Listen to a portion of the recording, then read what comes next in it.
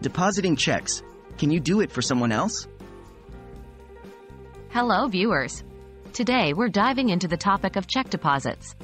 A common question that comes up is it possible to deposit a check into someone else's account? Let's break it down.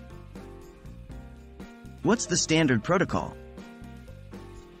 Typically, when you receive a check made out to you, it's intended for deposit into your personal bank account.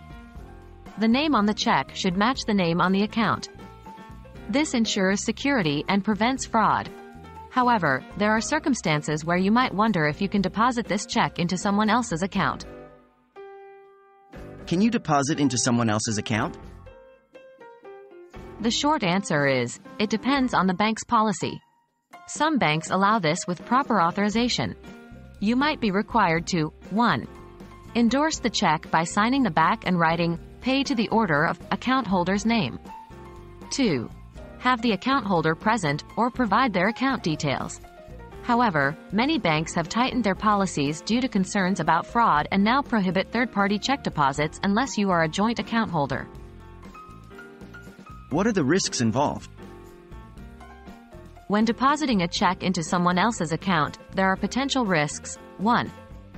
Fraudulent activity. If the check bounces, the account holder might be responsible for the overdraft fees. 2. Privacy concerns.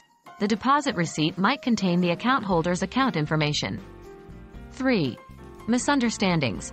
If the bank doesn't allow such deposits, you or the account holder might face unnecessary complications or delays. It's always best to check with a specific bank and ensure you have the account holder's permission.